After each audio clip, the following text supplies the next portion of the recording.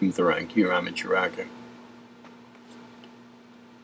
This is chapter 20, that being lesson 18 of L.W. de Laurence's The Master Key, published, I believe, in 1914.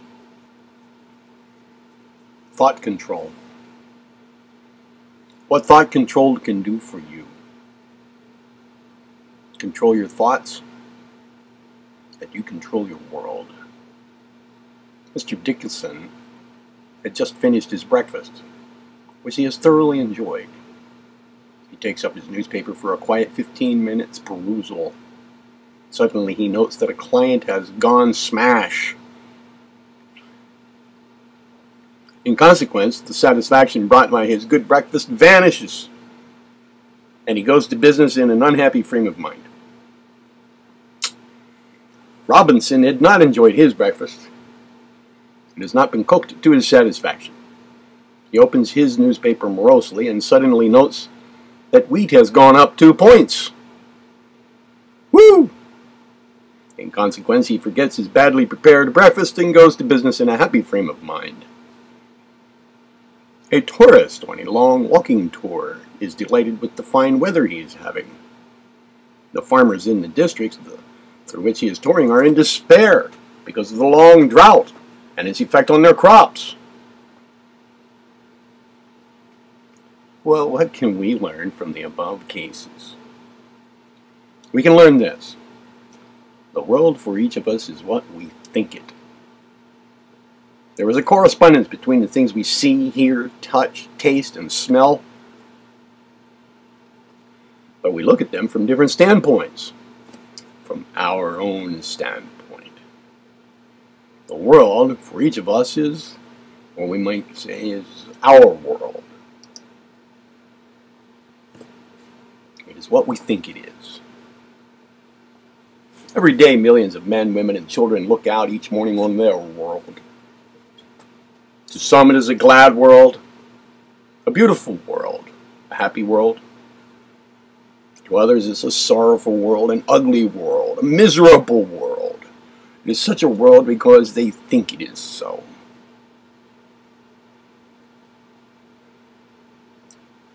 Now, you can alter the character of your world.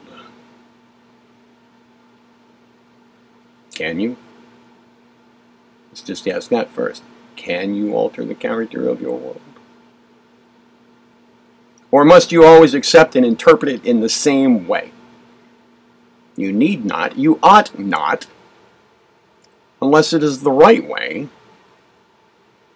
For just as your thoughts make the world a miserable world to you, so can your thought transform it into a happy world for you. Well, how is this to be done? The reply is, by learning to control your thoughts. The fear thought need not always make you afraid. The anger thought need not always make you angry. Control your thoughts and you control your world.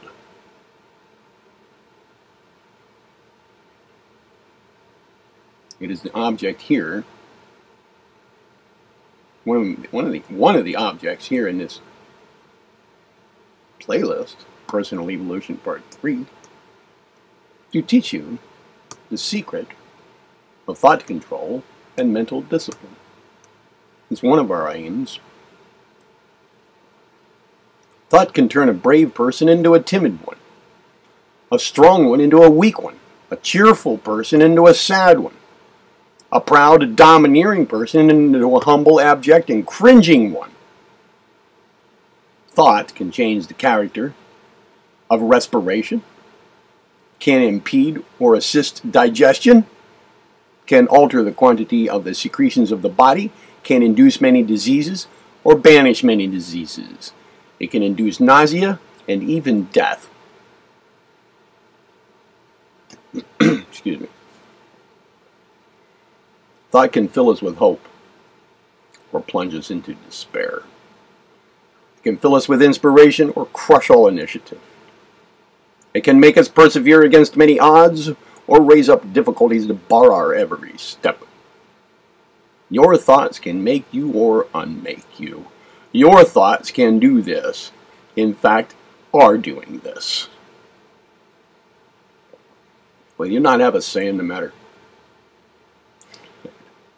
Will you not see to it that only good thoughts, brave thoughts, inspiring thoughts, hopeful thoughts, cheerful thoughts shall form what we call your world?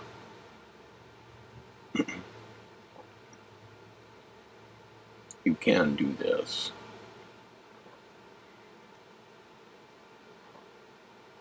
Encourage such thoughts to dwell with you. Cast out of your world every thought that tends to rob you of your peace of mind and your hope of success. Excuse me. You can do this, for it's mainly a matter of trying. Oh, one thing for sure. Doubt about this will bar the way.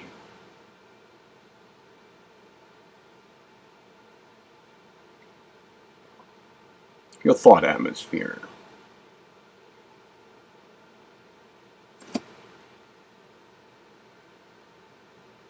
You would not consider a consumptive person to be wise if you went to live where it's always damp and cold, would you? You would feel constrained to tell him to seek a climate where it's always warm and sunny.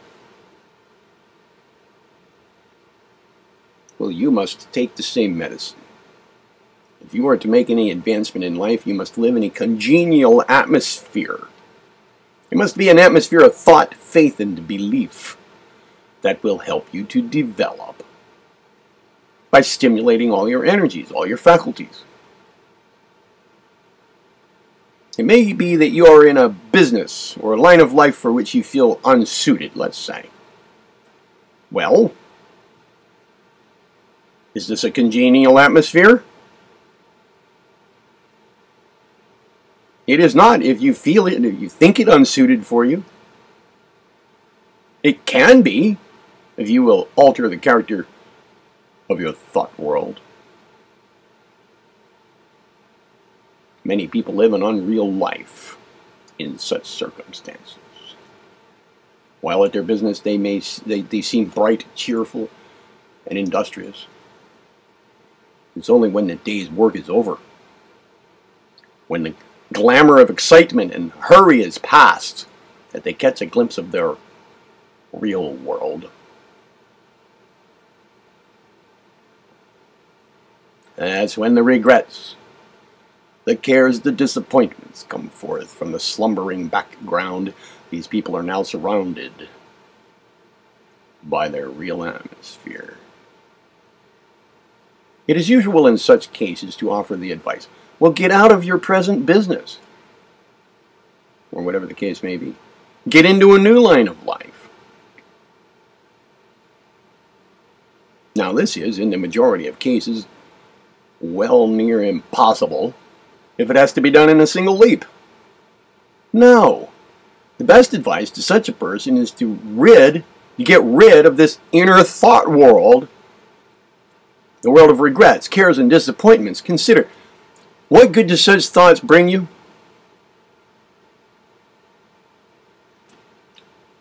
None. None. What good do such thoughts bring you? None. So why cherish them? Why hug them to your breast as a miser hugs his gold? Now, we're not going to offer you cheap advice like be brave, persevere, endeavor to persevere. No. We're going to put the matter fair and square to you.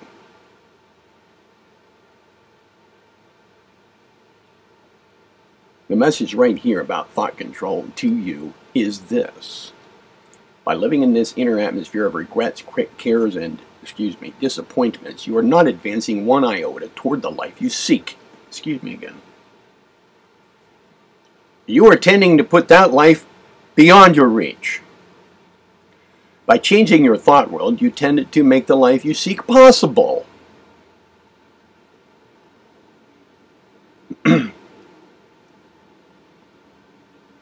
You can even make it current. The current one. You must cultivate the attitude.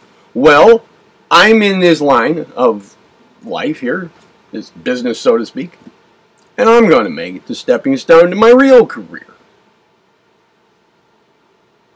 I'm not going to allow it to fill me with despair. I'm going to master its secrets. I'm going to live in hopes of the real thing turning up. And I'll add, perhaps in mastering its secrets, we'll find some of the real thing right there. I'm going to be cheerful. I'm going to be hopeful. Persevering. I'm going to win in spite of all odds.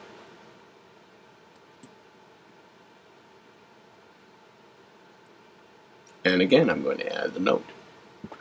And sometimes, with that thought atmosphere in place, we find that we're already winning in spite of all odds. When a man gets into an atmosphere like this, he feels it to be congenial.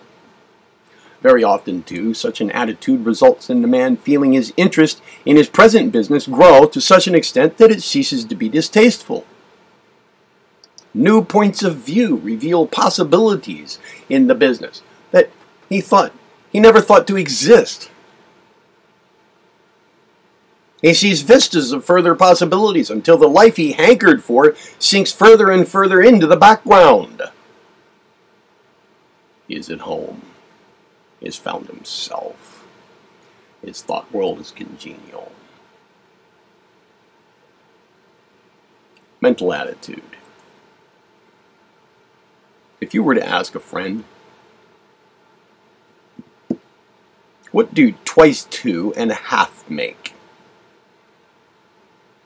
He would probably hesitate before replying. If you were to add to your question, now be careful how you reply, his hesitancy would be even more pronounced.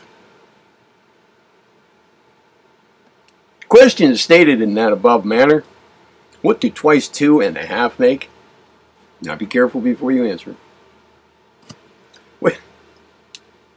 Questions stated like that and all kinds of conundrums. Questions stated in the above manner have all kinds of conundrums and catches and things like that. Illustrate that we approach a subject with a certain mental attitude. Tell a man a thing is difficult and you make it difficult for him. Tell him it's easy and you make it easier for him.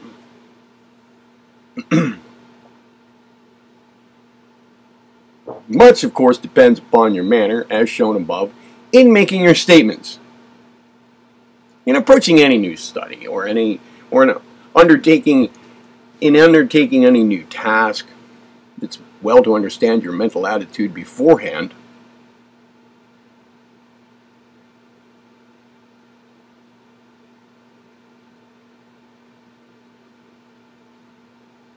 If you think the study or undertaking difficult, you will certainly make it more difficult. For when we think anything difficult, we put a bar on our power that greatly hinders progress.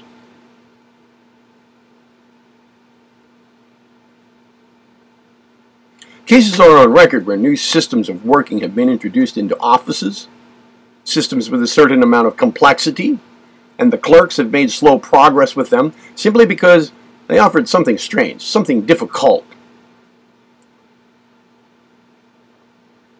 Weeks have elapsed before the staff thoroughly grasped the system. And instances are related where members of a staff have become ill from worry in their efforts to grapple with new conditions.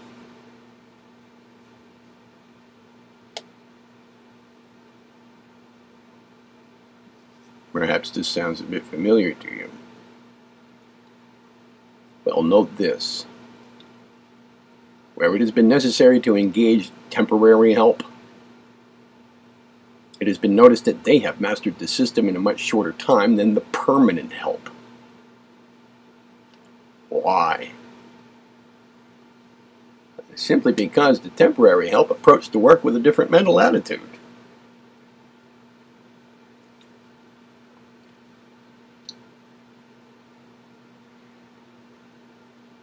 They knew nothing of the relational difficulty between the old and the new system. They saw the work had to be done in a certain way, and they quickly mastered that way of doing it.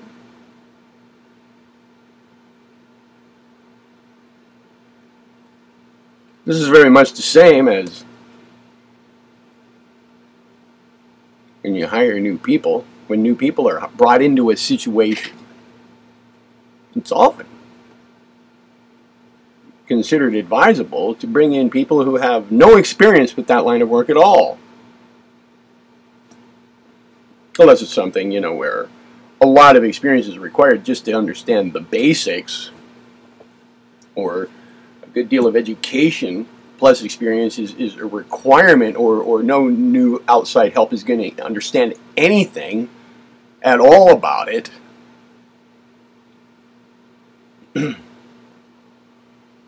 So this is just, this applies to general cases.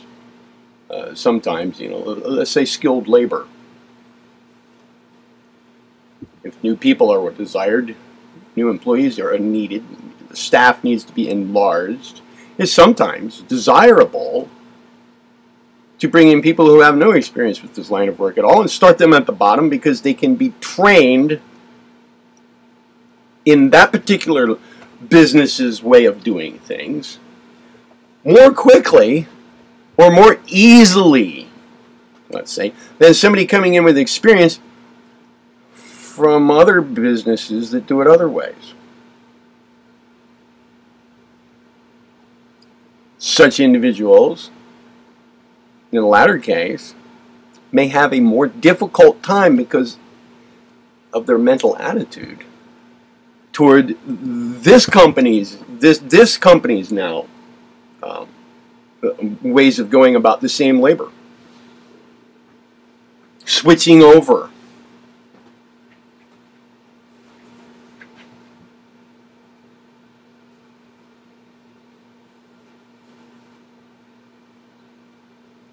A professor of music was very strict with regard to his pupils' mental attitude. He would never allow a pupil to play a solo or study. He would never allow a pupil to say a solo or study was difficult. He would make the pupil point out the difficult passage, and he would carefully analyze it note by note until he made the pupil play it.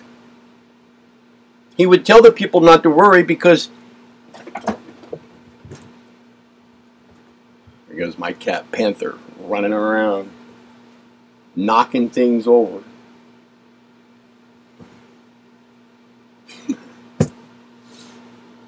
I have to keep the right mental atmosphere about that cat.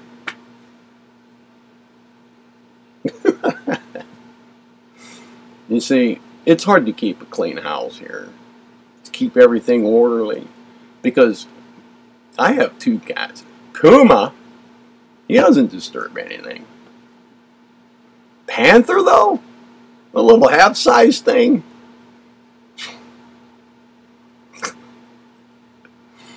See, if I maintain the thought group, the set of thoughts that involve the idea that my house needs to be orderly, then I can't be happy unless it is. Well, I'm living in the wrong house. I should change my house, right? I mean, I should go live somewhere. I should get rid of the cat. Right? Get rid of that cat. Oh, but then that brings up regrets and other stuff. Well, or I can change my thought atmosphere, which is what I do. You know, Panther, come here. Come here, baby. Meet the peoples. Come say hi to the peoples. This is the little panther. This is the panther. Look at that squirrely thing. Anyway, we both live here.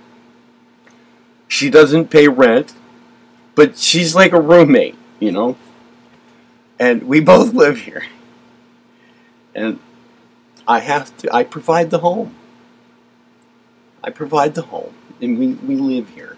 So she messes things up, and that's okay. I deal with that. You know, I live with it. It's fine. It's fine.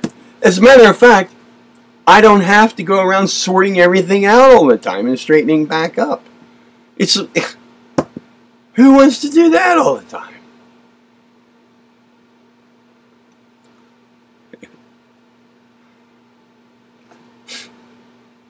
It's not required that everything be right where, you know, where I think it should be. It's not required. I don't have to think that everything has to be in a certain spot. Small little thing, you know. Small mental adjustment. Change of thought atmosphere. I mean, the cat lives here. So do I. It's just the way it is right now.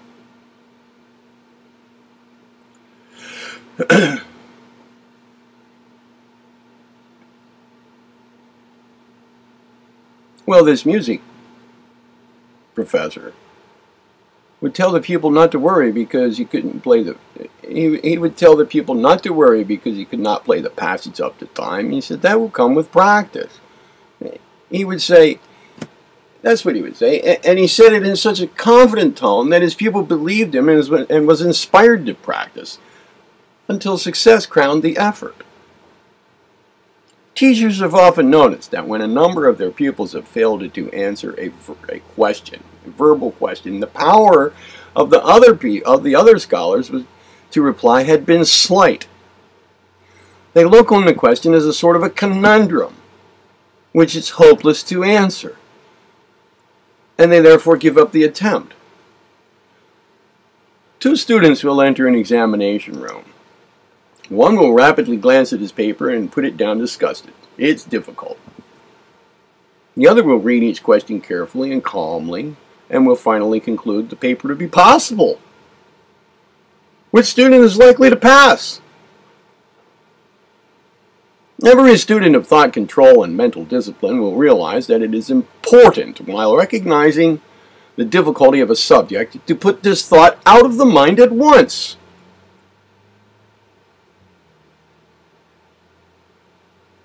Speaking of students, every student of thought control and mental discipline will realize that it is important, while recognizing the difficulty of a subject, to put this thought out of the mind at once. Refuse to acknowledge its difficulty, and you will make the subject easier for you to grasp.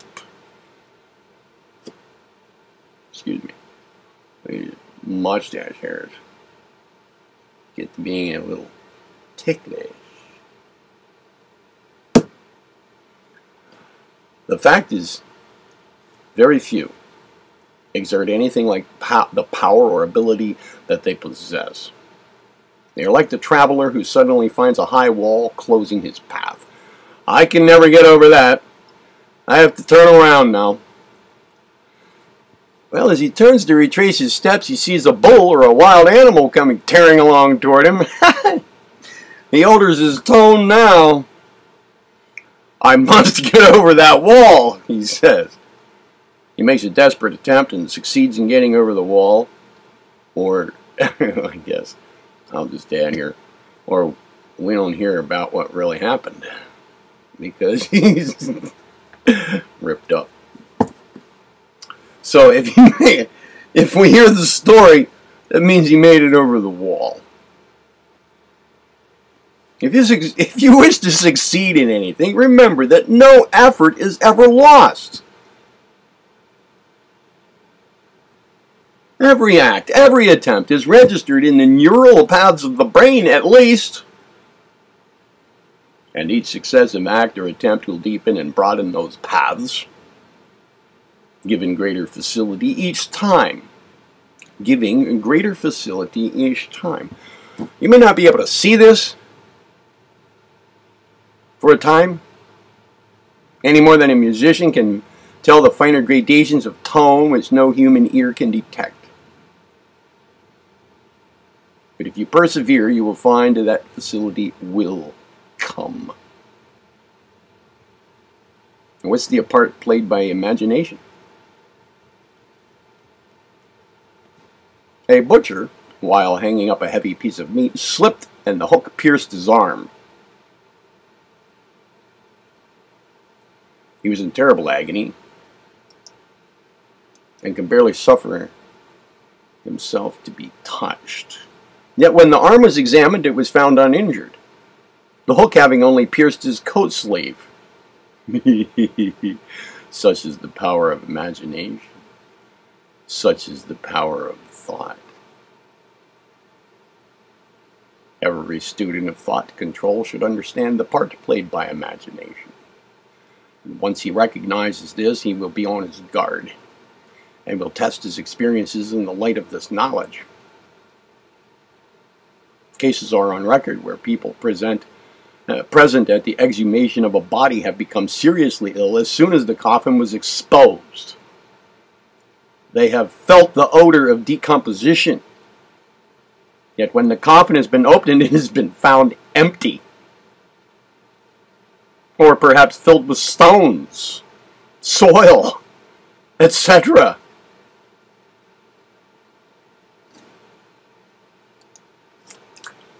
People have been bitten by dogs, which everybody declared to be rabid, and they've afterwards died with all the symptoms of excuse me, hydrophobia. Excuse me. Yet afterwards, when the dogs have been examined, they've been found free from any traces of rabies. We need not multiply examples. You will doubtless bring to memory many such cases yourself. You will remember how you have been awakened in the middle of the night, your bedroom door has been left ajar, and now you see it open gradually until your hair stands on end with fright.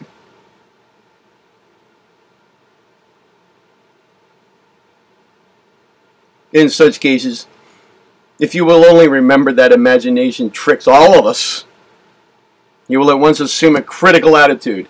Has the door really opened further? You watch closely. And as the critical attitude grows, your fear grows less. And finally you get up and examine the door to find that it has not altered its position 1 inch. The following illustrates the critical attitude. One night, a young lady was awakened by a mysterious tapping at her bedroom window. Was it the proverbial raven? She looked in the dim light towards the window and distinctly saw outlined a ladder placed against the stonework at the top of the window. Instantly she thought of burglars. She could hear them with their instruments attempting to raise the window. A minute or two elapsed, no burglar appeared. And then she adopted the critical attitude. The result was this. The ladder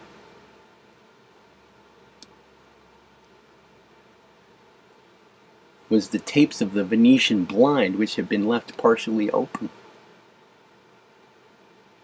The tapping was a creeper growing on the outside of the house, which the wind every now and then dashed against the window.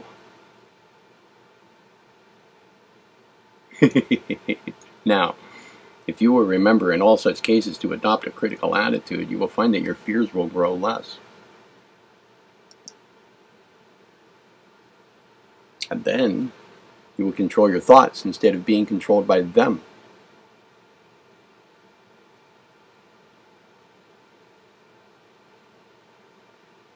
And then you will control your thoughts instead of being controlled by them. Confusion of thought. What about that? A young man bought 2 eggs with the intention of giving them to his landlady to boil for his supper. Nice landlady. He arrived at his lodgings, he threw the bag containing the eggs on the table with disastrous results to the eggs. You have here an illustration of thought confusion through 2 thoughts being uppermost in consciousness. The young man intended to take the eggs out of the bag and then throw the bag away. The throwing was the stronger idea. Or impulse, let's say. And the eggs suffered in consequence.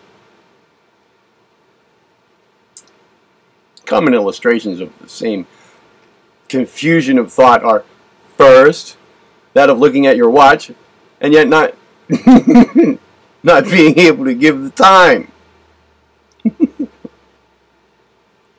Second, the man who puts his watch in the pan and holds the egg in his hand.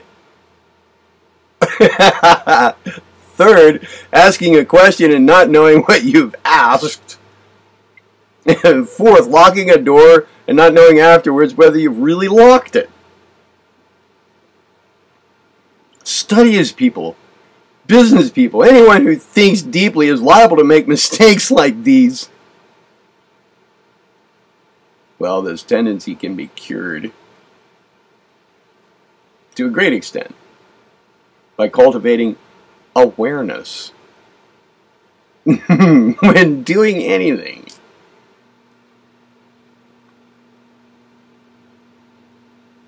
Attention.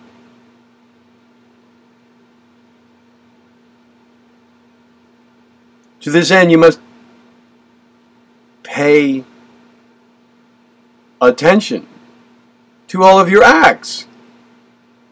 We've talked about this quite a lot, and we've done work toward this end. Well, toward these ends here, these simple everyday ends, and greater ends. You must have a definite aim.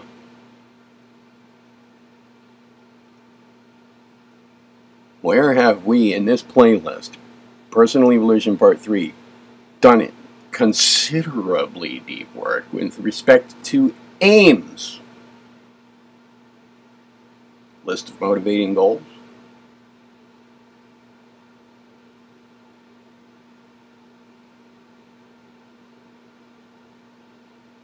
How many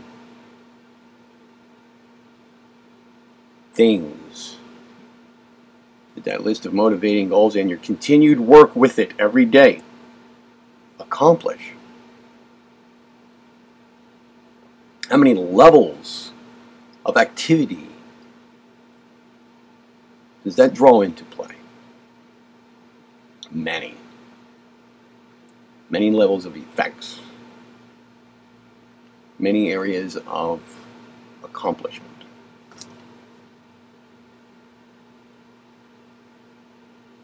You must have a definite aim and carry it out quickly and quietly.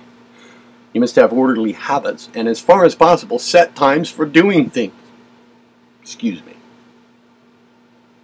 Orderly habits and, as far as possible, set times for doing things.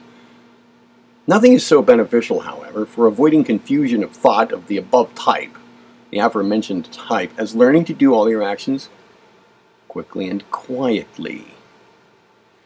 Dress quickly, walk quickly, read quickly, think quickly, get through your business quickly. You will find such practice leads to great clearness of thinking and precision in all that you do.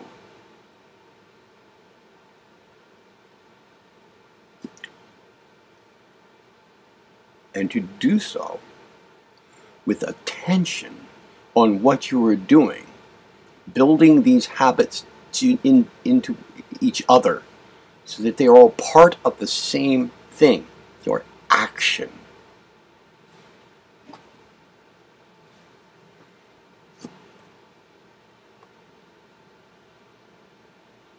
You already have been doing many training techniques and employing them here in this playlist for these kinds of things to be coming together for you. Any new thing that comes along here in this kind of cognitive information that's kind of like a prescription as well, any new things that you can work into or just bear in mind in your daily practice and your daily implementations into the rigors of everyday life, add them in. But remember, always, of utmost importance when going through this kind of cognitive material, this kind of just information about affairs, it's not going to do you much good if you simply listen to it and feel a quick inspiration or a little bit of an aha, okay, yeah, that's another point of view that makes sense to me. It's not going to do you much good. What you can do with it is get the essence out of it and make it yours right now. How? We've talked about this many times. Pay attention to what's going on right here, right now, in this video. If you're doing something else while listening to this video, then stop listening to this video. Or stop doing something else. In other words, focus your attention and your activity on this video. The content, what I'm saying. Right now, I'm looking into the camera. I am speaking. My hands are right here. I am not doing something else. My attention is on what I'm saying. Your attention ought to be on what you're hearing. Deeply consider, as you hear it, the meaning of each word.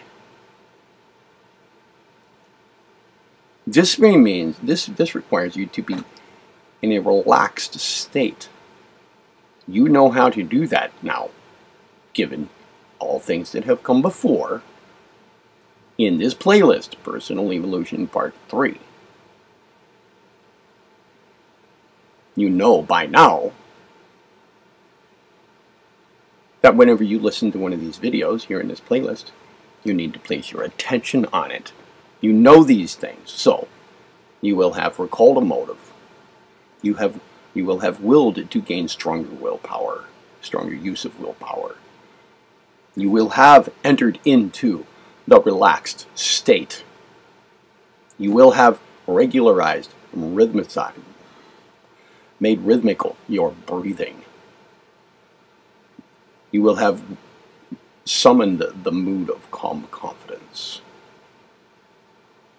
You will have willed your attention to focus as finely as possible on the meaning of each word to the point of feeling them. It's not just a matter of listening to the words, hearing the words. It's not just a matter of that. The attention is on the meaning of each word. Is that what you're doing? Focus on the meaning of each word to the point of feeling it.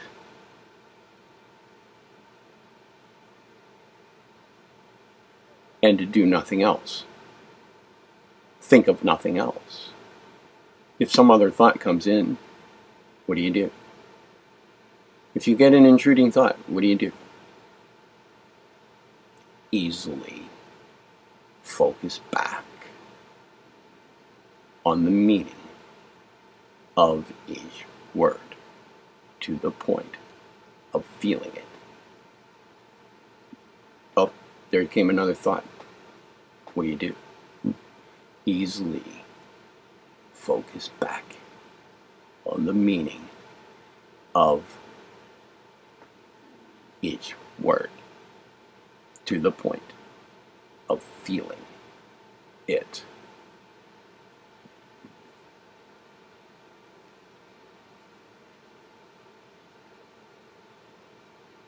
Nothing is so beneficial, however, for avoiding confusion of thought of the above type as learning to do all your actions quickly and quietly. You will find such practice leads to great clearness of thinking and precision in all that you do. Now, what about the effect of fatigue on thought control?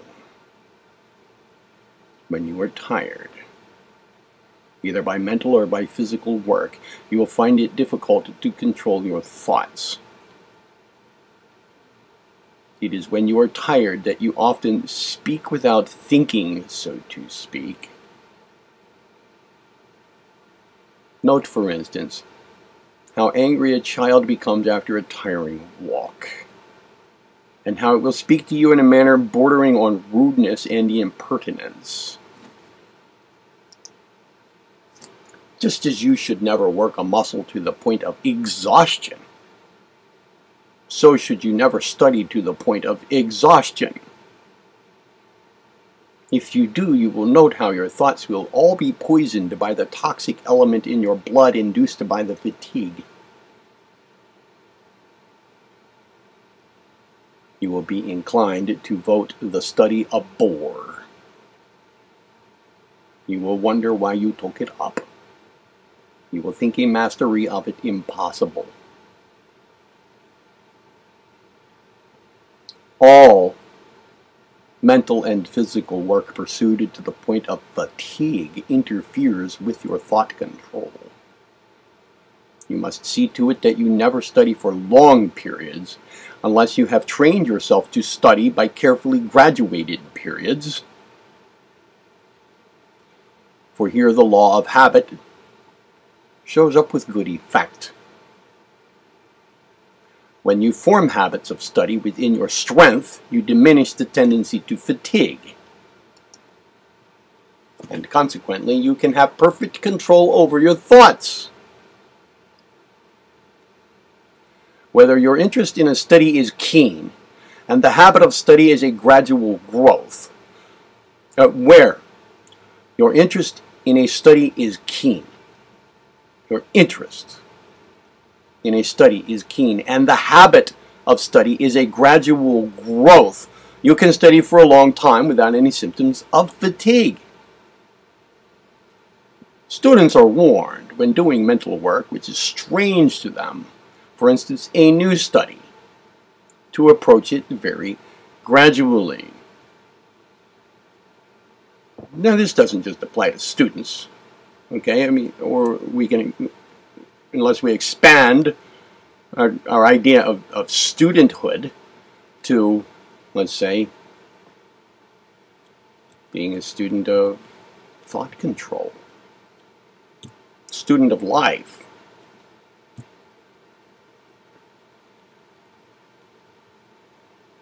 If you can spare an hour to the study, divide it or quarter it rather than give the whole hour to it right away, for nothing is more exhausting than mental work to which we are unaccustomed. The brain is rapidly tired and thought control then is well nigh impossible. How about emotional and sensational factors that hinder thought control? Emotional and sensational sensory factors that hinder thought control. It's characteristic of emotions and sensations to extend beyond the particular part of the brain affected by them to other parts. It is owing to this fact that the emotional and sensational worlds have such an important bearing on thought control. So here, we'll just touch on several factors related to the emotional and sensational worlds that hinder thought control. Let's first talk about fear, for it is by far the most important. Then we can talk about worry, excitement, expectation, self-consciousness, accidents, mistakes, errors, and adverse criticism. What were they again? All of them? Excuse me. Fear. What next? Worry, excitement, expectation, self-consciousness, accidents, mistakes, errors, and adverse criticism. Fear. Fear tends to suppress all mental activity other than that which the exciting object calls forth. In every emotion, the blood rushes to the head. This is very pronounced when fear is aroused. The heart works at treble pressure. The breathing becomes labored. The throat becomes dry. The voice sometimes finds utterance in cries, shrieks, or screams. At other times, speech or utterance of any kind is impossible. And by the way, I have sometimes talked about the use of will to control our thoughts, emotions, and actions.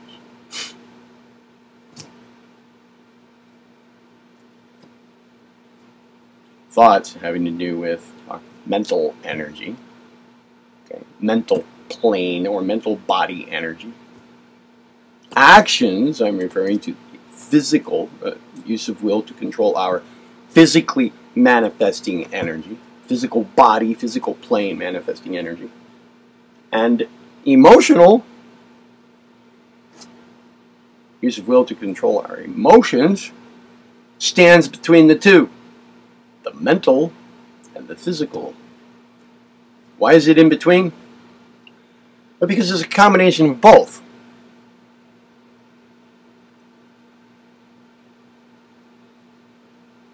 This is why, this is one way to talk about why it has seemed difficult to, let's say, psychologists to get at emotions with people, to help people with their emotions, their emotional control. There are behavioral, excuse me, behavioral approaches. Those deal with actions. Excuse me again. My word. Did I get it? Sounds like it. And then there are cognitive approaches. Those dealing with our thoughts. There are problems with both approaches. I have given you at least 2 techniques here in this playlist. Personal Evolution Part 3. That worked pretty good. It's kind of correct to say that they get right at the emotions. Not really totally from the behavioral level, and not totally from a cognitive level or approaches. It's kind of correct to say that they deal with emotions emotionally. And they are emotional controls that implement emotional control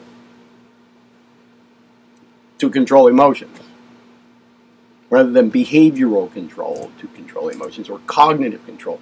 However, there are elements of behavioral and cognitive approach involved with both. But The calm attention techniques for the development of the mood of calm confidence being one, and the heart mood. This is a very powerful tool and is based in cardioneurology, at least.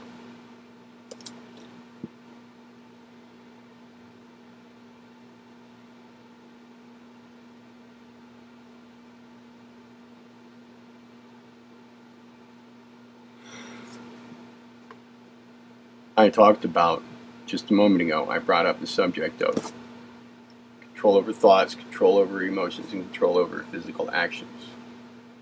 The emotions standing in between the two, being kind of like a combination of the two others, the mental and the physical, right? And this is true. So, one last point about that. If thoughts have to do with the mental body, and actions have to do with the physical body, and emotions, our emotional life, our everyday emotional life, stands between the two, then what body or plane are we referring to then? The astral.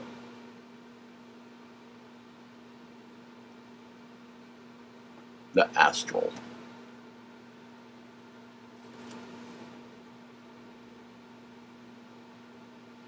The body under the influence of fear trembles, shudders, and sometimes is incapable of movement. The eyes see strange sights. They see what the imagination bids them to see. It will be apparent to you from the above that fear must color our thoughts enormously. How then can we control fear and so control the thoughts which it arouses? The first thing to be done is to control the feelings to which fear gives rise. Now, all feelings, whether pleasurable or painful, tend to increase in intensity when we attend to them.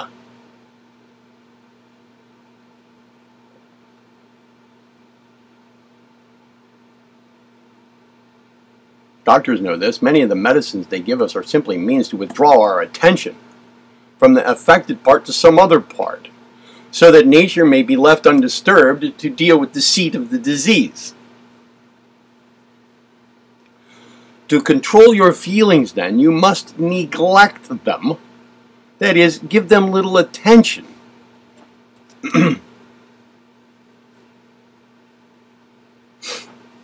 Now, this does not mean going into psychological denial or hiding from our feelings. I'm going to just add in here, due attention to them is important. Due attention. Giving something its due attention. Usually, if we actually have some level of control over our attention such that we are able to give something attention, true attention, then quite often the thing requires a less duration of attention than we may think. If we don't give something its due attention, though, and we don't have control over our attention to any great extent, then due attention may be lingering in the background, waiting to be given for a long period of time.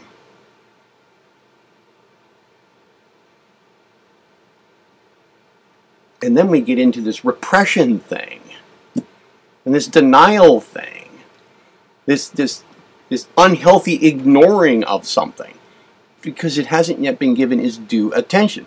Exercise and training in this has been underway with you if you have been following the course of training provided here in this playlist, Personal Evolution Part 3. It's already been laid out, mapped out to a good extent for you.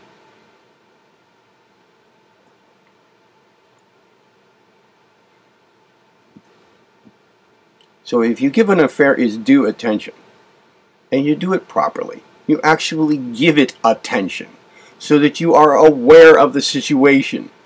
Then when that due attention is done, It's done. Further attention is undue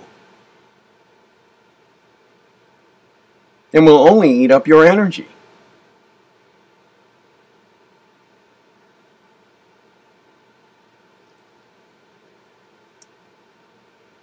Far better to place your attention on what there is to be done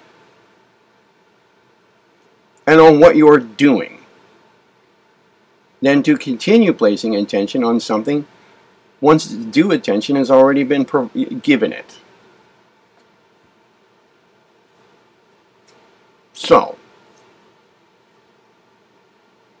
when we say here, to control your feelings then, you must neglect them. That is, give them little attention. This means, all right, how long does it take to give a feeling its due attention? If you're giving things their attention. Truly. What? A flash, an instant, to recognize the thing. Truly recognize it, acknowledge it. What else does it need?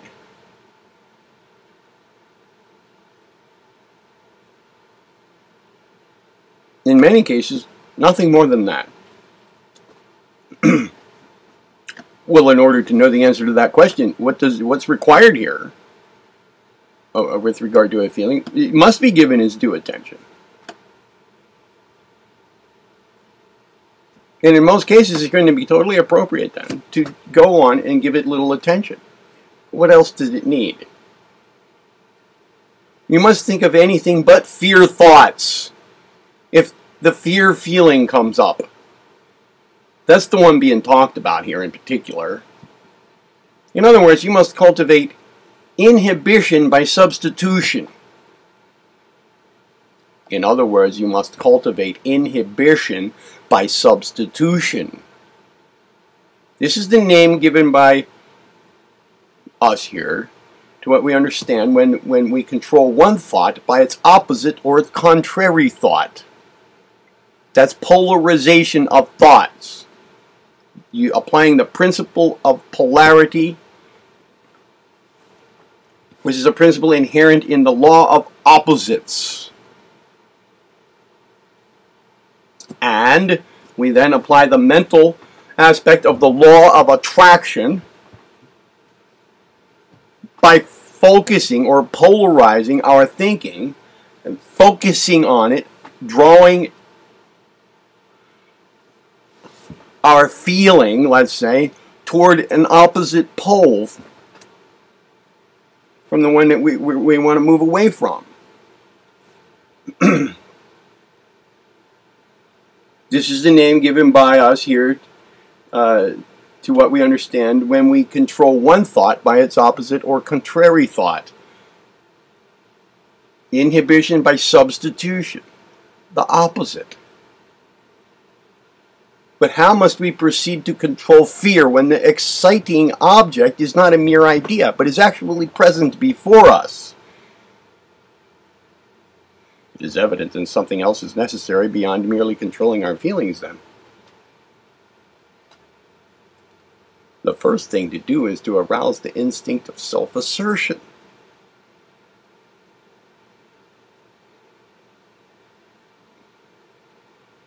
When this instinct is aroused, it induces you to act. Summon the instinct of self-assertion. You already know and are probably becoming quite masterful with summoning at least one thing, the mood of calm confidence. Because you have done extensive work in creating it in the first place, and extensive work by now through your work in this playlist, Personal Evolution Part 3, in summoning it and implementing that summoning into the rigors of your everyday life. So you know what it is to summon something, and you know how this all works. You know how this works. You know that the mood of calm confidence, what we defined, the building blocks of the mood of calm confidence, were things that already existed within your own human constitution in the first place.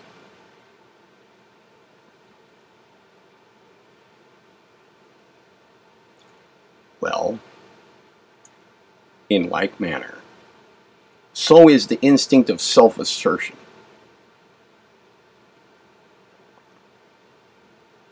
How must we proceed to control fear when the exciting object is not a mere idea, but is actually present before us?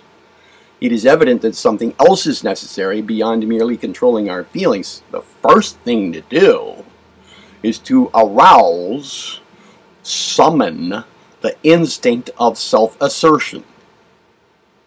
When this instinct is aroused, summoned, it induces you to act. You must also think of brave deeds or bravery in any form, and you must refuse to listen to the fear thoughts. If you know the fear thoughts are there, then perhaps you have given them their due attention already.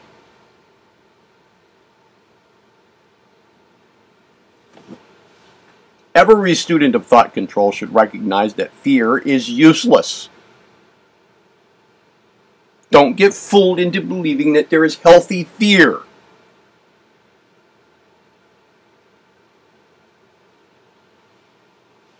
It is simply a drag upon the energy. Upon energy. Period. Energy. And if it is encouraged, it is bound to make us weaklings. In my youthful days, I used to wonder how I should get through tomorrow, the work of a busy day. On one memorable day, the thought came to me, you have always got through so far. Chances are you'll get through again. And since that memorable day, tomorrows have lost their terrors for me. I asked you to put on paper. Here's what to do. Put on paper the things that have worried you and are perhaps still worrying you.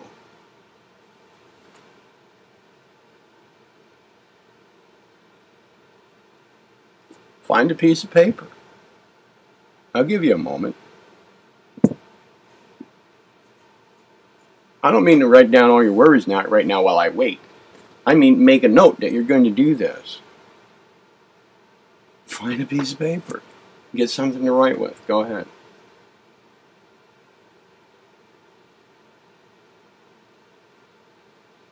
Okay, if you need to pause the video, go ahead. I've waited for a moment here. Maybe you have a piece of paper and something to write with right now. Make a note. Make a note. Here's what to do. Put on paper, make this note, just write this. Put on paper the things that have worried me and perhaps are still worrying me. Go ahead, write that down. And then continue to write this. Put alongside the items the numbers of times the worrying thing has come to pass. Write that down. This is part of your note about what you're going to do later on when you have time to give it its attention.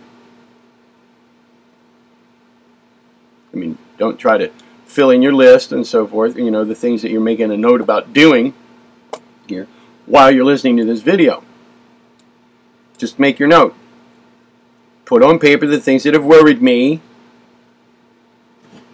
and are still worrying me, and then put alongside those items the number of times the worrying things have come to have happened. There. That's your note. You're going to do that later when you can give it its attention. Give it its due attention, right? An old man who was dying said to his son, "My son, I have worried all my life, and 9/10 of the things I worried about never happened." It's the same with most other people. The massive things we worry about never really come to anything. Next time you're inclined to worry about anything, Look at it in this light. It is long odds against the thing you worry about coming to pass. Think about that. It's long odds against the thing you worry about coming to pass. I mean, the thing we're worrying about is just one possibility among many. You know, the outcome is one possibility among many.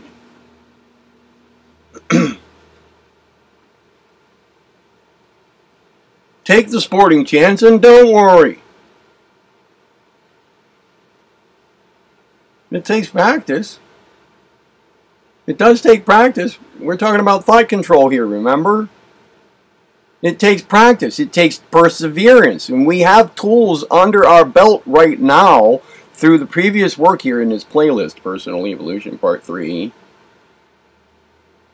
to put this into place. Everything that's working together for you here from this playlist can all be applied to this. I mean, it all applies to each part of this training in this playlist, Personal Evolution Part 3, applies to all the other parts. And there will be much more. I'm giving you a lot of cognitive information right here at this area in the playlist to let you get caught up on a lot of the to-do stuff. But even in this cognitive information, there are hidden to-dos.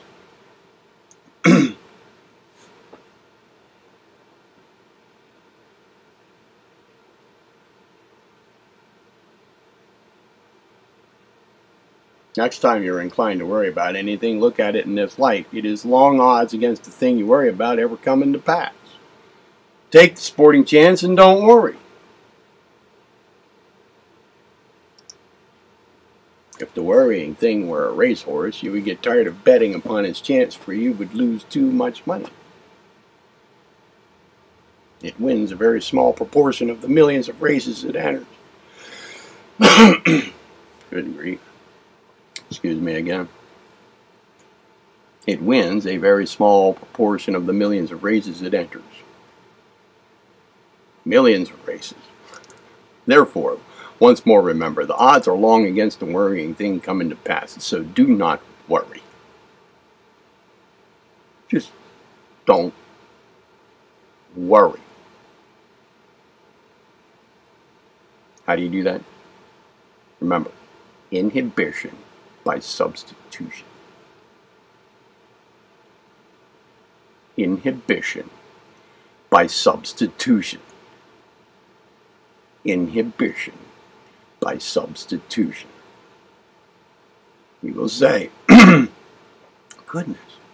You will say, perhaps, oh yeah, the above is all right in minor cases. Well, what about the crises of life? Huh? Well, even then, what good does worry do for you?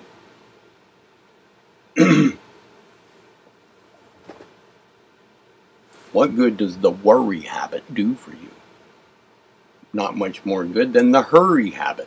And just a bit ago, we talked about doing things quickly. Didn't say doing things in a hurry. we were talking about efficiency, not hurrying, not the hurry habit.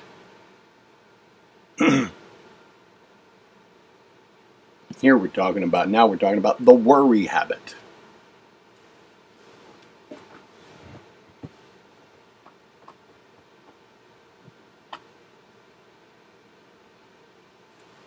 Remember, worry is a species of mental inflammation. It spreads over the entire brain until it paralyzes initiative and effort. Now, if a crisis is in front of you, is this the state of mind that's going to help you deal with it? Rhetorical question. The answer is no. If you are to deal successfully with a crisis, you must control the worry mode. The worry mood. What would be a good mood, let's say? to substitute for the worry mood? What do you think? Are there any that you know of that you have a good deal of experience with by now due to your work here in this playlist, Personal Evolution Part 3?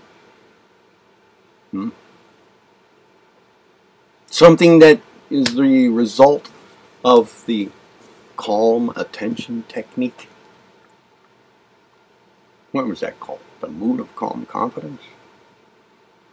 Perhaps.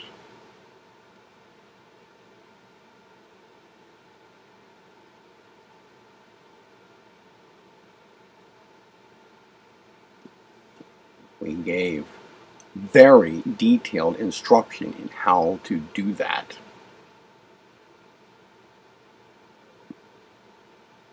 Part of that detailed instruction was to do it every day as a standalone exercise, and then when the right time comes, as an exercise in implementing it into your everyday life, and then when the right time comes, in accordance with the instructions given, right, actually summoning it when it's needed, increasingly through the day until it becomes a habit.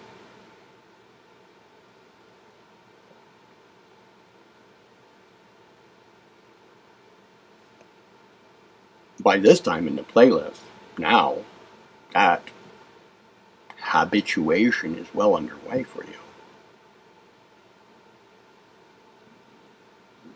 If you were to deal successfully with a crisis, now here we are talking about crises. Isn't it time in the playlist for the mood of calm confidence to be so habituated by you and for you to be so good at it that now the situations for your actual implementation into the rigors of everyday life should be suitable for actual crises? Remember, building up slowly, more and more critical events throughout the day. You know, it wasn't the kind of thing you were going to be able to do instantly with difficult affairs in life. No. These things have to be built up to slowly, but with regular practice. Increasing the difficulty of the circumstances in which you summon the mood of calm confidence, remember? Well, now we're talking about crises. And now, if you've been following through with the material in this playlist, Personal Evolution Part 3, you are probably ready to, or at the point where you can effectively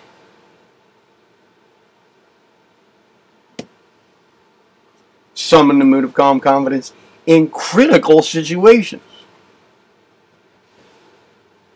instead of being controlled by the worry mood.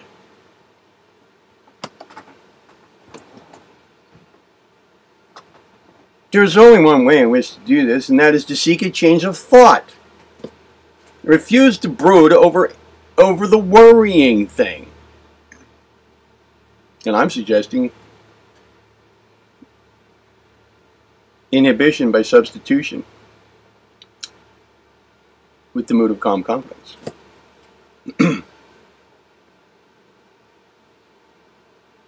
Now, you're not going to be able to prevent the worrying thing from entering your consciousness.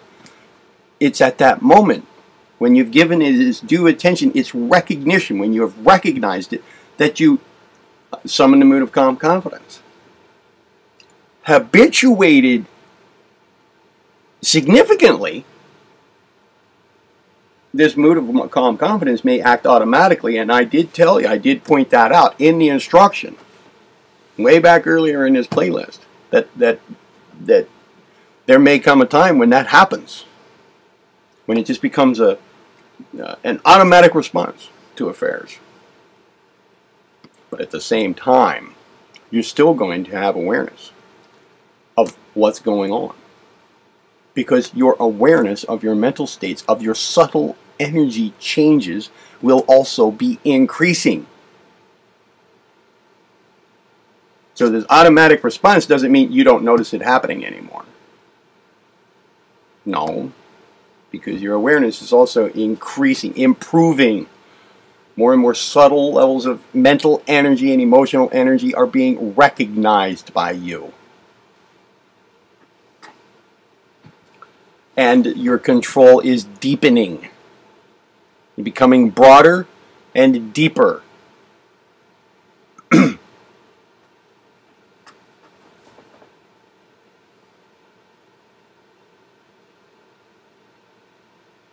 The habituation, as well as the increase in awareness, happen in parallel if you're going about these things correctly, as given to be done here.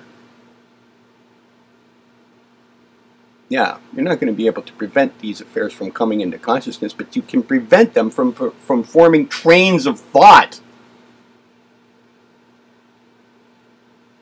If you have practiced faithfully the exercises given here, you will know that this is possible.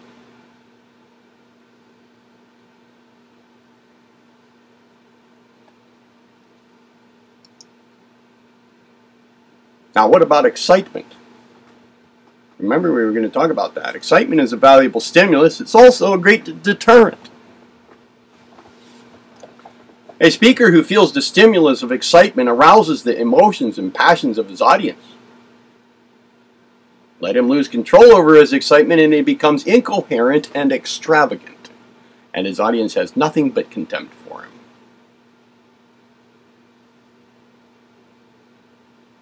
Now, I see that this video is approaching 1 hour 17 minutes. So I'm going to cut it off. And we'll get on with excitement, adverse criticism, and so forth in the immediately following video. Under the general topic here, in the general topic, thought control. See you in the next video. Be well.